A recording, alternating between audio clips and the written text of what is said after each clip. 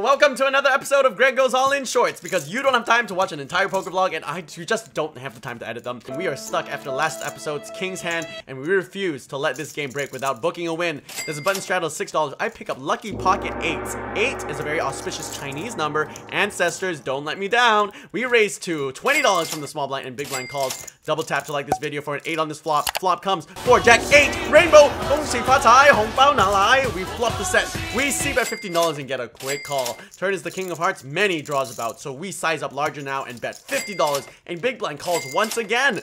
Let's see a brick on this river, and what better brick than the deuce of spades. We slightly overbet $200 and villain tanks, acts like he's gonna shove, write some imaginary numbers on the felt and calls. We show the set and villain mucks, we rake it in. So glad I could bring honor to you all. Subscribe for more, you donkey!